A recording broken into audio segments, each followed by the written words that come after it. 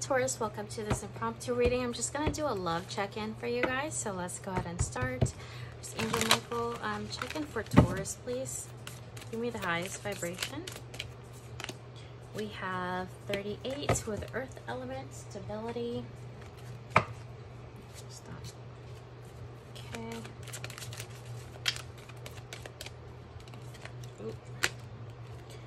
Choose your battles. 7. And I'm gonna pick 3 from here. We have the moon. Listen to your intuition, intense emotions, deception, hidden truth, proceed with caution, learning, feeling tested with a situation, searching for knowledge, further education, student, and time off.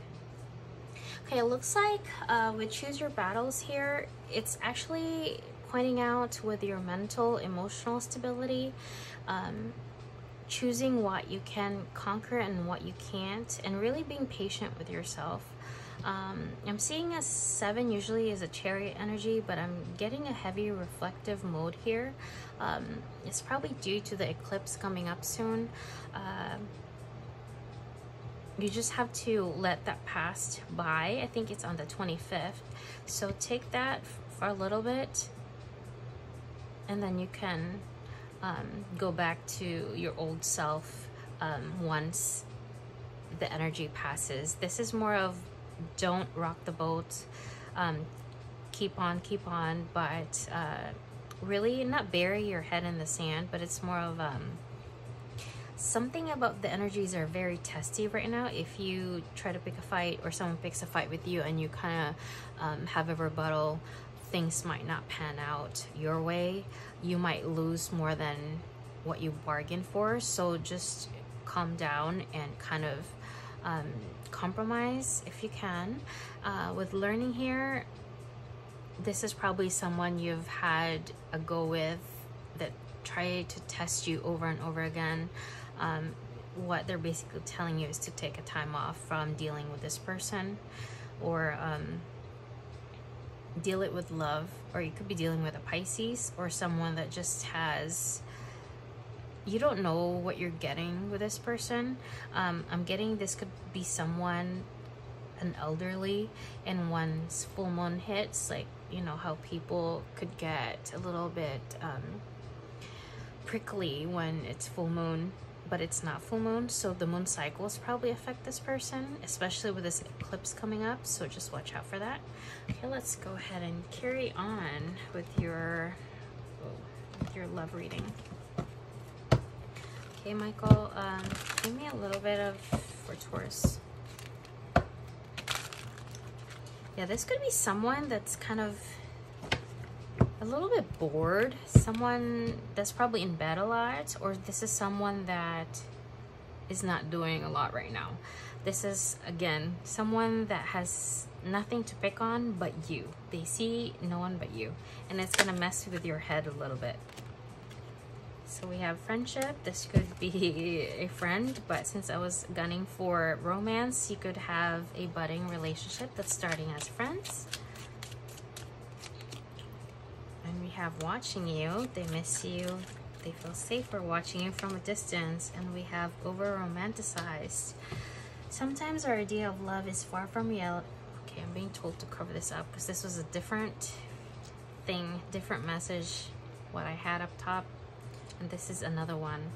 So what I had up top is just basically a small message that you need to watch out for. And this is now the love reading. You could be dealing with someone that does not like to do labels, or someone that want to get to know you first. Or this is a very friendship. Could be very flirty, teasing. And I think someone is teasing you with photos. Romantic offer. Romance. Oh my god, this is so different from the Pisces energy I was getting earlier. Oh my god, and we have trap. What is that? And we have soulmate underneath. Okay, so there's... Okay, I get it. It looks like you're trapped in a relationship where it's just a very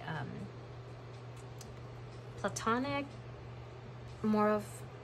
Please don't get my words as a like an insult or anything, but this I'm getting, it's more of a like the fire fizzled really quickly and then the romance is just kind of gone.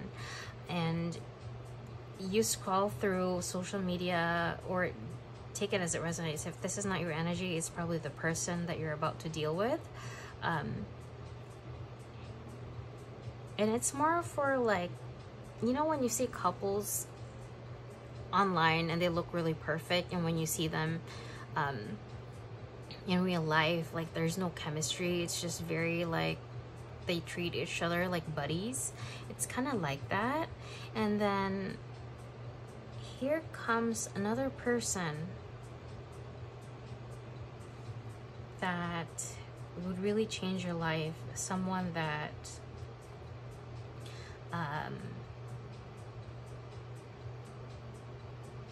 this will come out of nowhere, and this is going to be a romance that's going to be fast, unexplainable kind of love. And it looks like one of you guys, once you meet this romance of a lifetime, someone will be kind of entangled with someone, and it could be someone that's trapped in this relationship.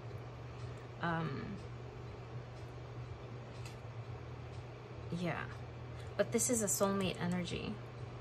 Let me get tarot cards.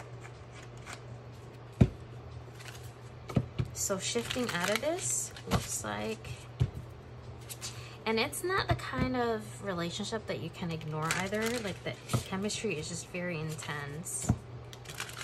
Hold on, let me use this one first. Okay, get me this new romance for Taurus, please, or the soulmate relationship. I think you have not met this person, but if you have, it's about to transform. We have 6 with Mars, ruler of destruction, compass, 22, and 17, problem solver.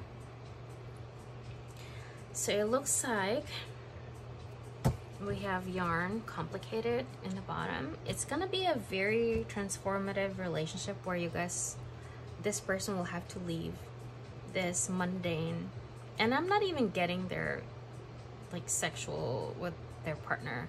It's more of a very platonic, and it's not for show. It wasn't probably in the beginning, but I'm not getting like, I'm getting really like friends, truly like a friendship, marriage. I think more of a settling kind of feeling. With compass here with 22, it was divine timing. 617 could have been a thing. You guys met in 2017, or you guys met around Gemini season or springtime. But yeah, this was to kind of rock your guys' world for the better. This is divine timing, and it's really gonna set you forth towards your North Node, this romance.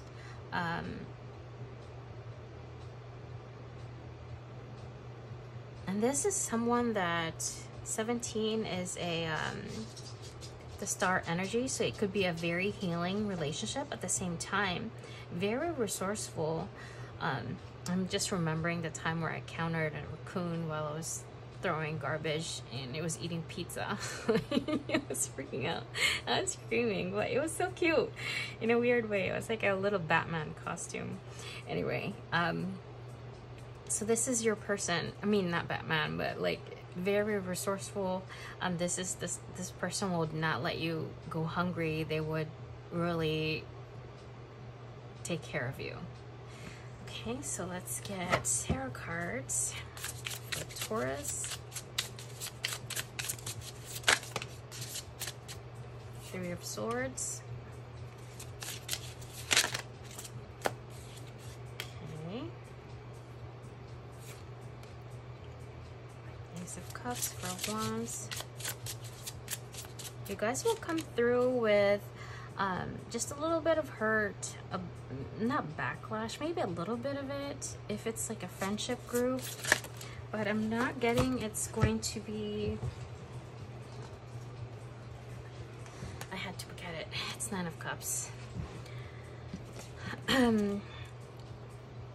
You guys will be okay. It will tide over, but I'm seeing this as a long-term thing, and this person will commit to you immediately. I'm hearing slowly but surely, but this is a very abundant love, and this person will fight for this love. So it might take a while. I don't know how the entanglements are with this person when they're trapped in that, but they're going to build with you. Again, very healing energy here with 17 and 17. 3 of Cups. So yeah, this is gonna lead to marriage, celebration, and we have the Sun underneath. Oh my gosh, yeah.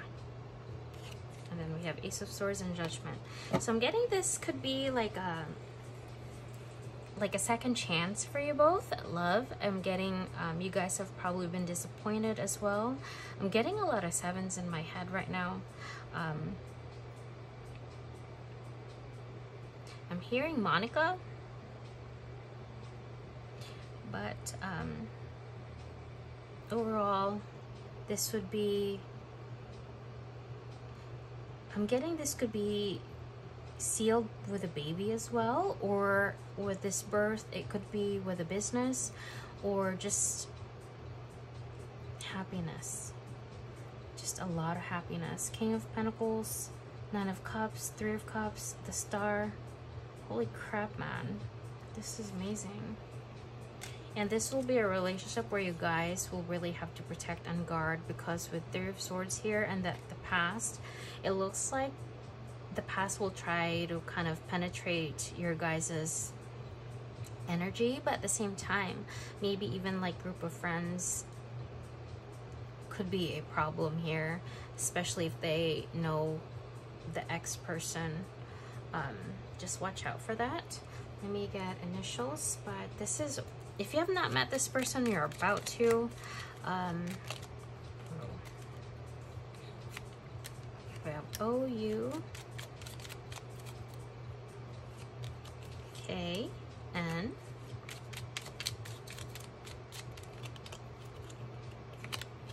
G, W,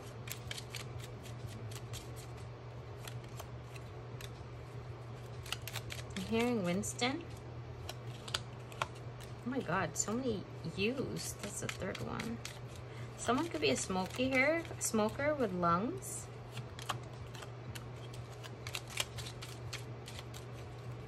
BK.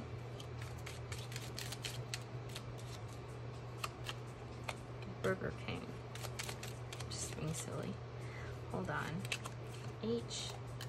Heather. Gregory. George.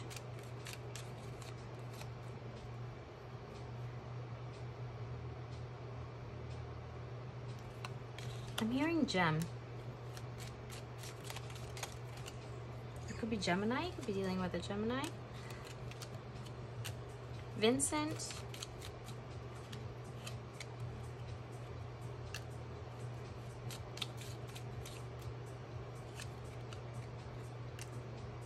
I'm hearing again Monica. I don't know who's Monica. But yeah. Okay, so let me see what else. What kind of relationship will this be for you?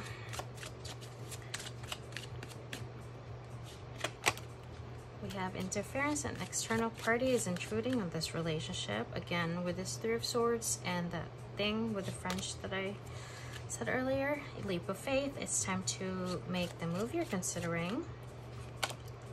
And release. Radical acceptance and surrender can help you let go. So again, pick your battles.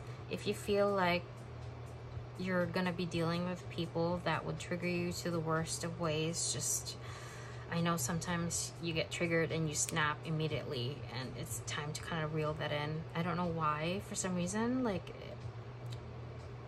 I'm being told to keep reminding you that, so I am.